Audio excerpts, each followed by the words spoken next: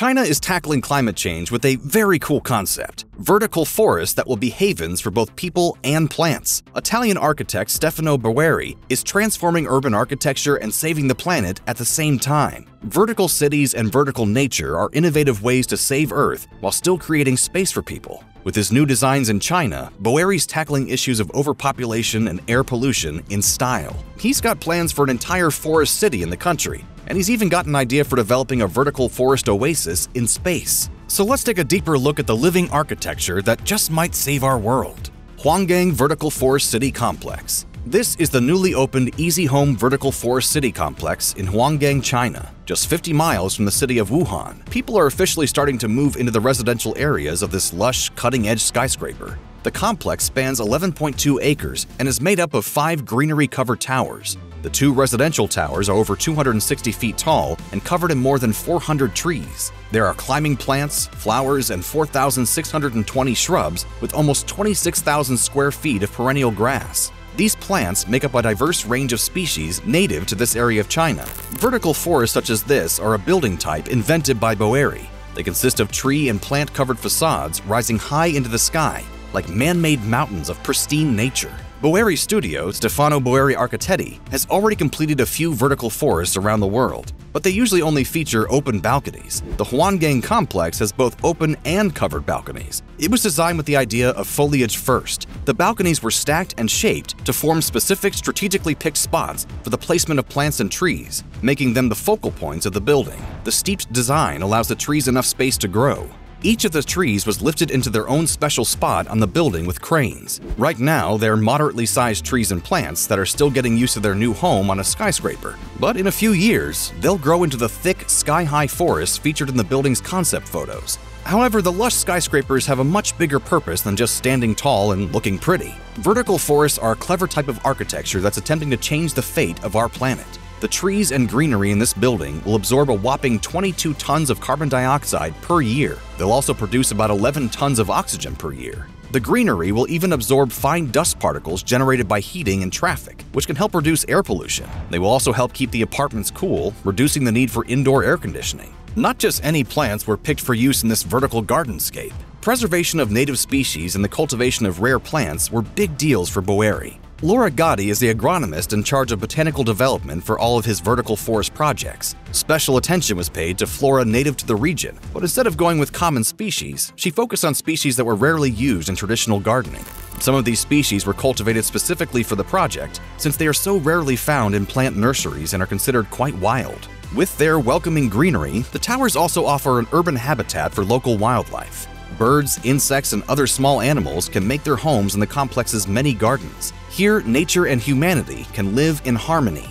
Beyond the benefits to our planet, the building's residents get to experience a few perks by living in these green towers. For one, they'll always be surrounded by trees and the sights, smells, and sounds of nature. They'll also have easy outdoor access whenever they want it, so living in a skyscraper won't ever feel claustrophobic or isolating.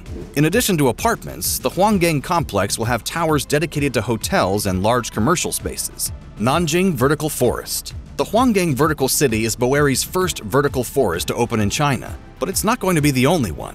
Boeri thinks these types of buildings could be especially suitable for the country. After all, China is the most populated country in the world with over 1.4 billion people. So, after the success of his first project, Boeri's studio decided to open 2 more vertical forest towers in Nanjing. The first tower hosts a total of 27 native plant species, 600 large trees, 200 medium-sized trees, and over 2,500 shrubs and hanging plants. In total, there's over 48,000 square feet dedicated to plant life. It's over 650 feet tall and crowned at the top by an enclosed covered with climbing plants. The building features offices from the 5th to 35th floor, but there are also luxuries like a private rooftop club. There are even education facilities like a museum and a school focused on green architecture. The second 354-foot-tall tower will feature a luxurious Hyatt hotel with 305 rooms. There will also be an indoor swimming pool on the 4th floor. These Nanjing towers are expected to reduce CO2 emissions by an impressive 18 tons each year, while producing up to 16.5 tons of oxygen, building an entire vertical forest city in China. While Boeri has recently set his sights on China, he's been designing futuristic planet-saving vertical forests for a while now. His very first design was Bosco Verticali in Milan. which are towers made up of luxury apartment units. He also recently built Trudeau Vertical Forest in Eindhoven, a massive social housing complex that features over 10,000 plants. He's even working on this 36-story tower in Lausanne, Switzerland, called La Terrasses de Cedres. But he's not stopping his vertical forest master plan anytime soon. Boeri says he plans to design many different versions of varying heights and nature in many cities all over the world. He believes they'll become a reference model for other sustainable green architecture. These steeped vertical designs made by other companies are already proving his point.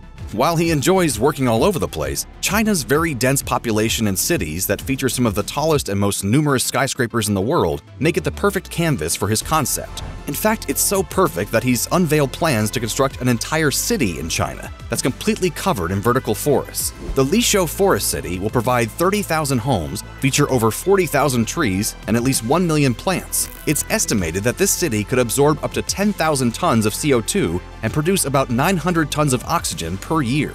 The city will feature different plant species spread across balconies and rooftops. The skyscrapers will span 432 acres along the Lujiang River and host everything needed in a city. There will be commercial spaces, recreational areas, residences, 2 schools, and a hospital. The city's smog-eating walls of greenery will do a lot to offset urban pollution. It'll feature a fast rail line, electric cars, and solar panels on the building's rooftops to collect renewable energy. Beyond looking like the coolest city on the planet, it'll possibly become the most sustainable. Other benefits include providing a noise barrier for high-traffic areas, reducing air temperature, and providing homes for small wildlife like birds, bats, and insects. Once complete, it'll be the first city of its kind in the entire world. Vertical forests on other planets. However, if all else fails and these vertical forests aren't enough to save our planet, Boeri has come up with a backup plan: vertical cities on other planets. Stefano has developed an experimental idea for a new Shanghai, made up of vertical forests that could be built on Mars. In collaboration with Tongji University's Future City Lab and the Chinese Space Agency, Boeri imagines that by the year 2117, the Earth could be past the point of saving. If rising sea levels render Earth uninhabitable, then we'd have no choice but to take off to somewhere brand new. He and his team came up with this utopian design for mini vertical forest cities encased in domes that could safely sit on the surface of Mars. The spheres would be delivered to the planet via the International Space Station. Will this kind of construction ever be possible? It's probably too early to say. But these are the kinds of ideas that will lead to us eventually constructing habitable environments on other planets. Would you live in a vertical forest? What about a vertical forest in space? Or is the idea of living in a dome kind of terrifying?